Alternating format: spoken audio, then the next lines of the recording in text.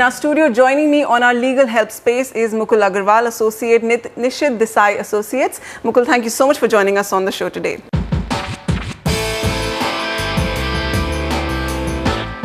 Let's get started with the first question. Joining us on the line is Jitendra Rustagi. Hi Jitendra, what's your question? Yeah, hi. My question is regarding, actually I bought a flat 3 years back from builder Exotica Developers. And in the layout, I can see that there are 2 bedrooms. But like a month ago, and actually visited my flat for home loan purpose. And he told me that in the layout, it is actually 2 bedroom, but in original it is 3. So I have a few queries. One is regarding what could be the possible implications of such a mismatch, and second would be like, is there any possibility that I can modify the original layout? Okay. Yeah. All right.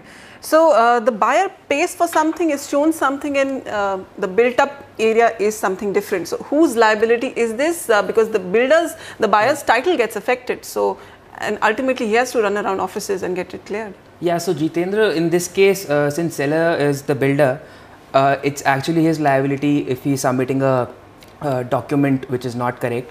The remedy to that is not that complicated. You can actually approach the registrar and submit a fresh deed, a rectification deed, which you both have to enter. You need to first of all file an application with the registrar stating that this is the correct map and this is the reason for the actual discrepancy that arose in the beginning. The application, once accepted by the registrar, can proceed, and as far as your question regarding liability, the seller has the liability in this case. Over and above, if an intention is proved against, intention is proved that for any kind of wrongful gain he did that, he might also suffer some kind of a criminal penalty in this case. And what about the enhanced cost that he'll have to now bear the brunt of, the buyer? There is no enhanced cost. It will just be going ahead as a new rectification deed. The space gets increased, the buyer has to pay for it? That should be the seller's responsibility in this case. As I mentioned, the seller had the initial onus that he provides the correct document in the first go. Okay. Next question coming in from Malvika Patnaik. Hi Malvika, go ahead with your question. Hello everyone. Thanks for picking my query. I have invested in a project at Bhubaneswar in August 2012. The completion date was February 2014. Okay. But in the meantime, on April 2014, builder got arrested in a land fraud case, another land fraud case. So our project was in midway. All right. So, and the director, there is no director to whom we can rely on to carry out the project. Because there were 3 directors in the company. One got arrested, 2 others long left before. They were left before. Okay. So my question is, what is our legal option? Whether go for the consumer case or a civil case? Okay. Malvika had also shared us details that HDFC had released about 60% of the loan amount to her.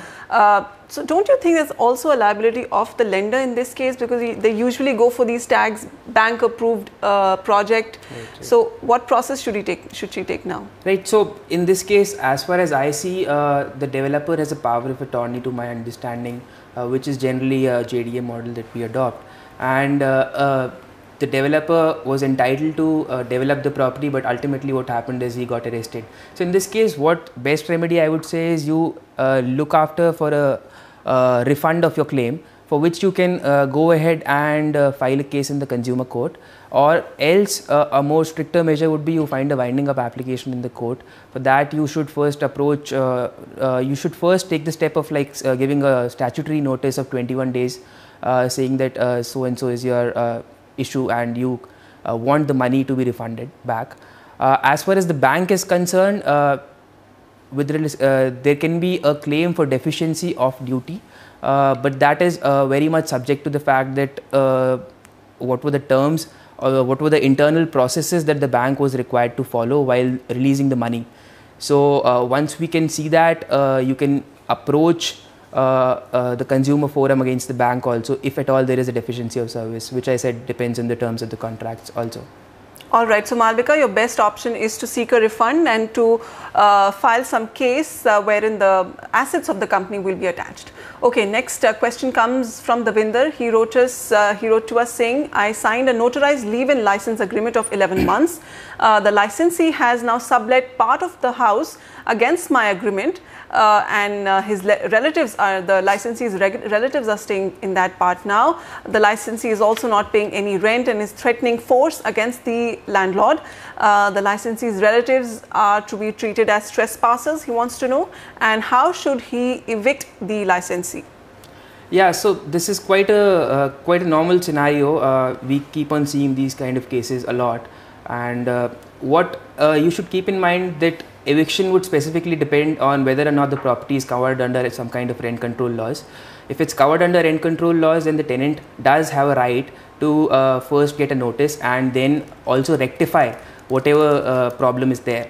If he does that, then the landlord cannot effectively evict.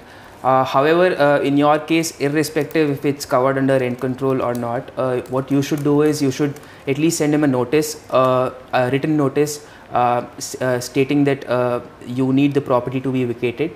And it will be advisable from a rent control and a non-rent control perspective also that you mention that why you want the property to be vacated. You can say, suppose mention that you need the property for your own personal use, your parents' use, or for your children's use.